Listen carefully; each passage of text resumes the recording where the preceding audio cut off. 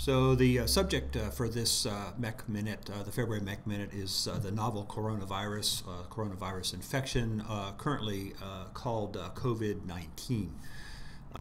We need to talk about why we're having this discussion. Well, this is a new type of coronavirus infection that 4 months ago was unknown and now has become a global healthcare concern.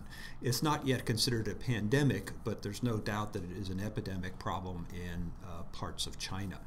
The majority of the cases are in China. However, it has made its way to the U.S., it's made its way to other countries, and many of the countries with the largest degree of outbreak are fairly sophisticated from the perspective of medical care and health care in general. We all need to have an increased awareness of this disease in order to avoid widespread dissemination within the United States. And the spread of this disease can be limited by following some simple infection control procedures that we'll discuss. I think we also need to point out from the beginning that influenza and other common infectious diseases in the United States currently represent a much greater threat to you as a healthcare provider or any citizen or resident of the country than this COVID-19 infection. That doesn't mean we should ignore it. I just think we need to keep things in perspective. But we also have to keep that heightened sense of awareness for patients who may be at risk for this disease because they can serve as important sources of infection of others. What I've got here is a dashboard that's been put out by Johns Hopkins University. It's updated daily, if not more often than that. And what I've got here is a snapshot of the screen from this morning. So it is updated frequently. And as of this morning, and today is the 25th of February, there's about 80,289 confirmed cases. And the vast majority of them are in mainland China, but there's a significant number of cases in South Korea, which is not that far away. And the other part I'd like to point out is Italy is fourth on the list in terms of number of reported cases. Italy is a sophisticated country, has a good healthcare system, and it's far removed from China, but they're fourth on the list in terms of locations of infections, and to my understanding, to my best knowledge, they are yet to figure it out how it even got into that country. So I make this point just to emphasize that while other diseases may currently represent a greater risk to you, me, and other members of the healthcare organization as well as the public at large, we still need to be aware of this, and I've screened patients for high-risk situations that may put them at risk to have this illness. I do have to point out some caveats as part of this conversation. This is a new disease. In China, it's an epidemic. It's in evolution, and changes about our knowledge chain are almost occurring daily. So what we don't know today, we may know tomorrow. What we know today may change with time. We really don't know how deadly this disease is. The outbreak was identified because the more severely ill patients became the case reports that led to the initial data, the initial rise for concern, and the healthcare response to the outbreak. But we really don't know how many infected people are out there that have minimal or no symptoms and do not seek medical care. So when we talk about a mortality rate of 2 to 3%, that's based upon known number or known patients with the disease. The mortality rate may actually drop if there's a greater population of patients who are infected but are not symptomatic or do not seek health care or do not have a diagnosis of this COVID-19 infection. Again, influenza, measles, other diseases are a much greater risk to you as a member of the healthcare team, as well as to the residents of the United States. We've had thousands of deaths in the United States already this year from influenza. We've had no deaths in the United States from COVID-19, and the number of influenza deaths across the world greatly outnumber the number of deaths this year through this new coronavirus. I am going to talk about PPE, and the PPE recommendations are going to be based on what comes out of CDC. I think when we look at these recommendations, we will consider them to be very conservative, but I think a degree of conservation or having this conservative outlook is appropriate since we don't have a thorough understanding of this disease. I think we also need to point out that each EMS agency is responsible for defining the level of PPE to be used by its providers. So I am only going to talk about those recommendations that come through the CDC. There may be other infectious disease consultants out there who think that level of protection is not indicated. So what is this virus? Well, coronavirus 2019 or COVID-19 is a respiratory illness. It's in the same family of viruses that causes mild upper respiratory infections, but it's also the same family of viruses that causes SARS and MERS, both of which are important infectious diseases from years past. Most likely this disease came from an animal reservoir, but that's really yet to be fully proven. Symptoms can be very mild or can become severe and result in death. Currently, the mortality rate is between 2 to 3%. Just from the perspective of the other coronaviruses, SARS has a mortality rate of about 15%, and MERS, the Middle East Respiratory Syndrome virus, has a mortality rate of around 40%. So I think it's kind of easy to sit back and say, oh, it's just another coronavirus. That's what gives you cold symptoms. You have to keep in mind that some of these coronaviruses have fatality rates of up to 40%. So we have to be conservative in how we approach this disease. It also appears that this disease more severely affects adults than children. Really, there have been relatively few cases of patients with disease identified that are children. And the mortality rate is particularly high in patients over 50 or 60 years of age. And it is particularly severe in patients who are over age 70 or have underlying chronic illness. It's thought that the spread is primarily through person-to-person transmission by droplets, although there is some concern that it could be transmitted by contact with infected surfaces or infected items like infected silverware, drinking cups, and so on. It seems to spread very easily, it seems to have an incubation period of between 2 and 14 days. There's been some literature in the past week or two that suggests the incubation period may be longer than that.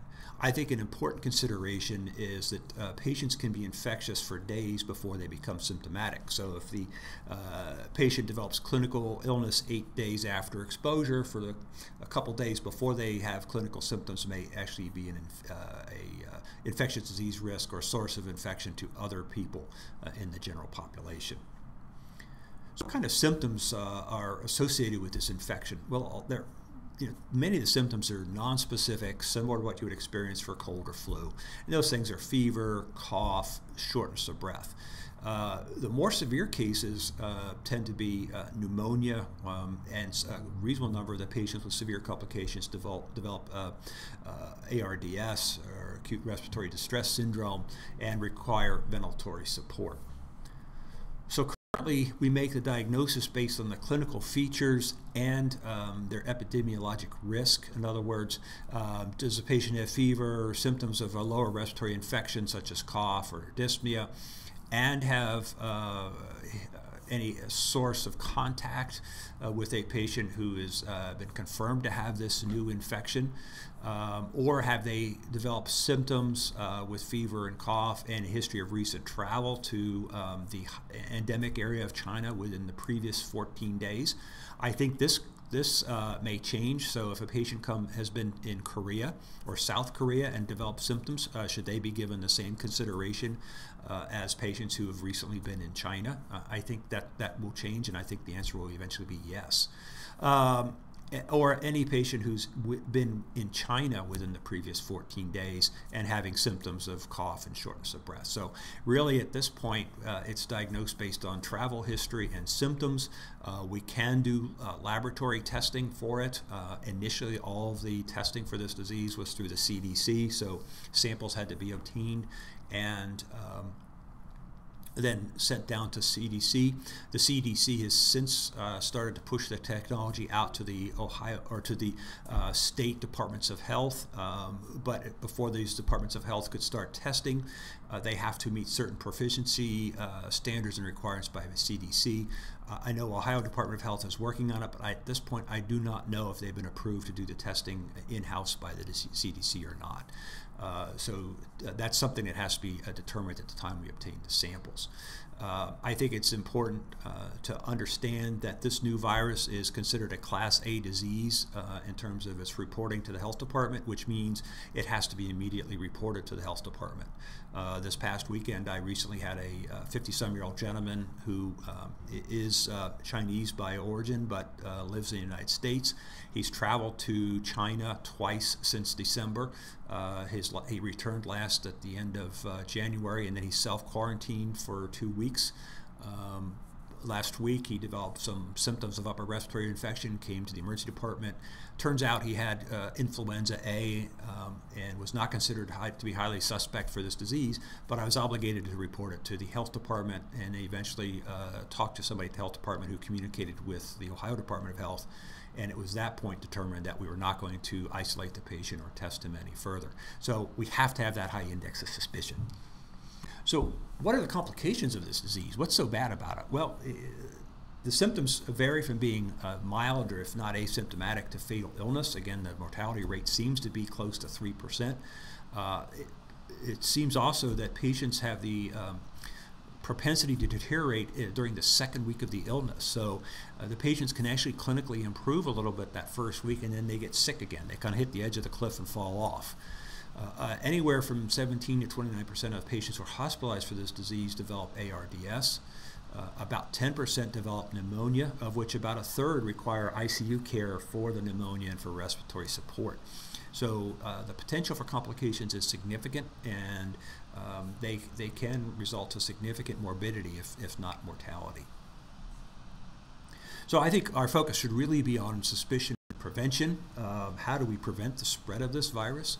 Well, I think the first thing is we avoid patients who are sick. Well, we're healthcare providers. Patients call us or come to see us because they're sick. So avoidance behavior really won't work well for us.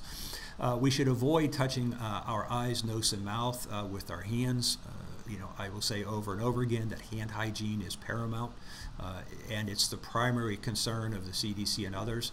We have to wash our hands or use hand sanitizer every time we're around patients. If a patient has clinical symptoms, they should stay home. I talked about the gentleman who'd been to China. He's self-quarantined. So patients who are ill should stay home, and that's to avoid exposing other members of the population to the disease. If patients have to cough or sneeze, they should cover their face and nose with a Kleenex or a tissue and then throw it in the trash. Those things that are used that are shared by others should be regularly cleaned and disinfected. For us, that may mean we disinfect the trucks after all patient contact, or at least the gurney and the surface areas of the cabinets and so on. The CDC has recommendations for face mask use, which I'll discuss in a bit. The CDC does not recommend that people wear a face mask in general population just to protect themselves, even though we see a lot of that in images and videos coming out of China.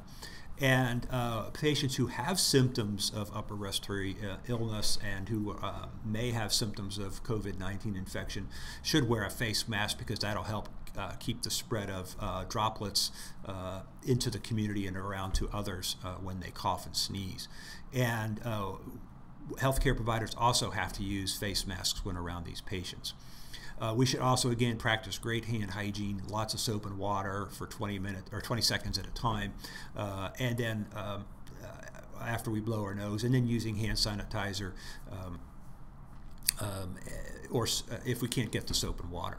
I think a point I'd like to make here is that, yes, this is seen as a respiratory illness, but if you look at some of the reports that have been published, such as in the New England Journal of Medicine, the virus has been isolated in urine and stool, so we don't know if these other body fluids may also serve as sources of infection and transmission of this virus.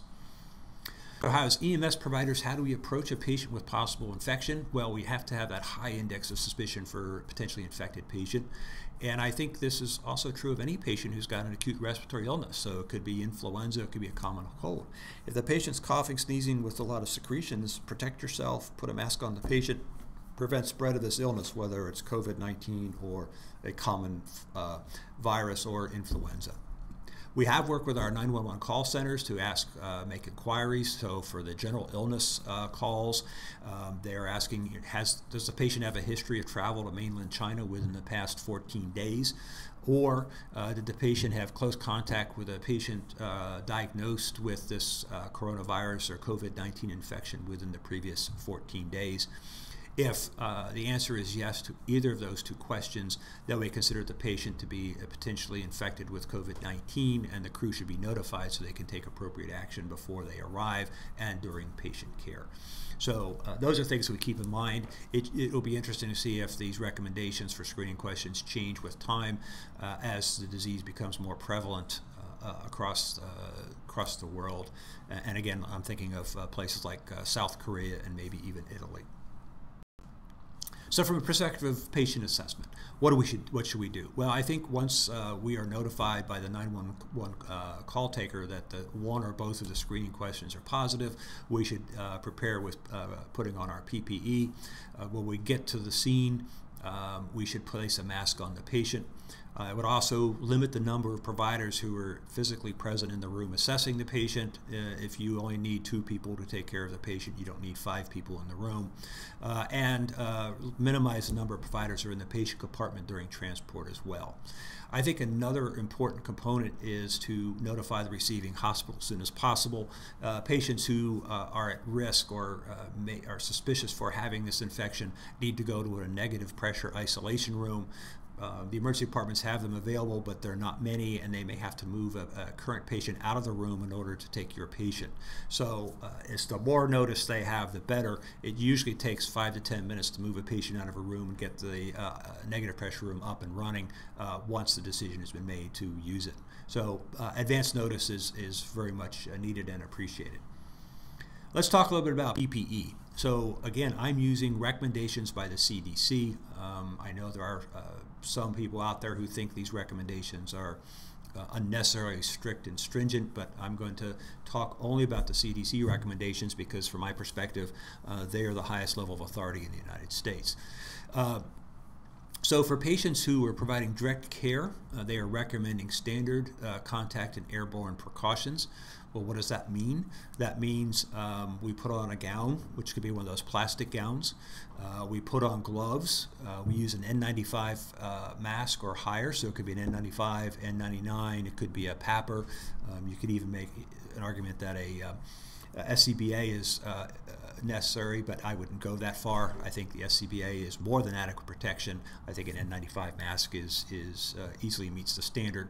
And then you should use eye protection, particularly if you're going to use or provide any airway management or any other airway procedures, whether it's a nasal trumpet or intubation or whatever. So protect your eyes. That could be either with goggles or a face shield.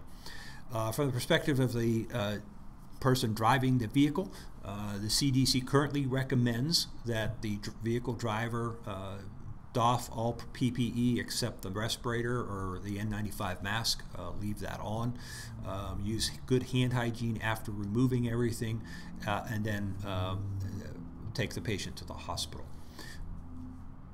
There are also some other associated precautions, like I mentioned earlier, avoiding airway procedures such as suctioning nebulized medications, applying CPAP or BiPAP, or intubating the patient.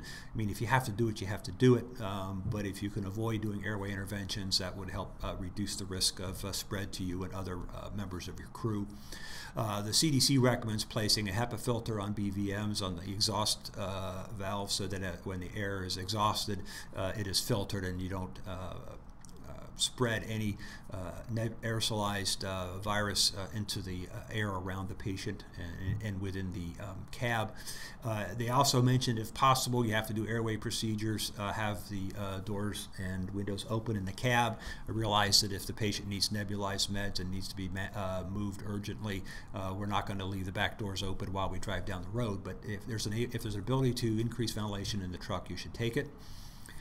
There's also a recommendation from CDC, if you have the ability to close a window between the driver's cab and the patient compartment, you should do that. I think all the trucks that I've seen have an open window between the driver's cab and the back.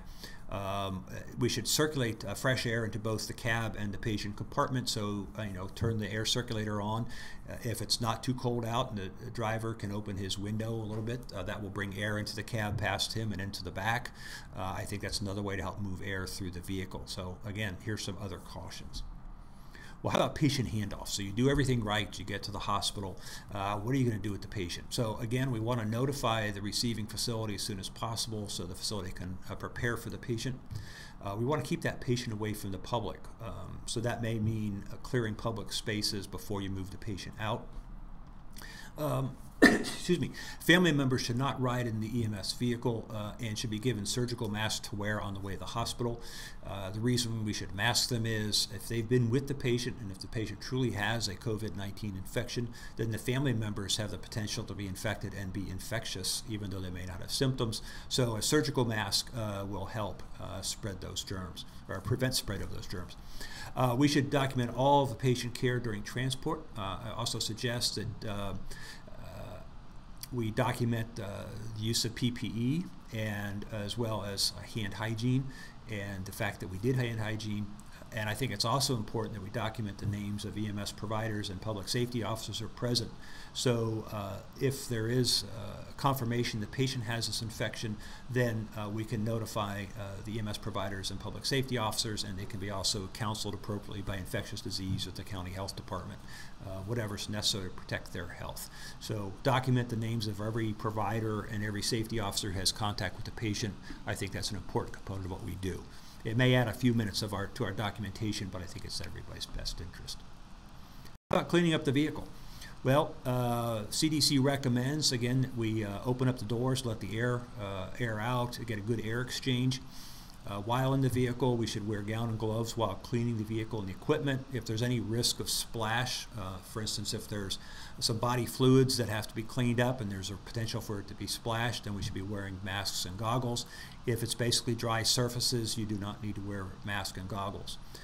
We should continue or follow routine cleaning and disinfecting procedures. We should use a virucidal cleanser or wipe to wipe down the surfaces of the cab as well as the gurney and so on, and allow it to adequately air dry. And then we should also use the same substance to clean and disinfect all patient care equipment. So the blood pressure cuff, the monitor, the pulse ox sensor, and so on. So get it all wiped down with a virucidal solution based on what has been identified as meeting the standards by your agency. So I think that covers it. If you need more information, I think the single best source of information is the CDC, which is cdc.gov. If you go there now, on their opening page, you're going to see an immediate link to the coronavirus section of the web page, and it's full of good information for you. So that's all I have. Thank you for listening in. Be safe. If you have any questions, please post them on Workplace. Again, thank you.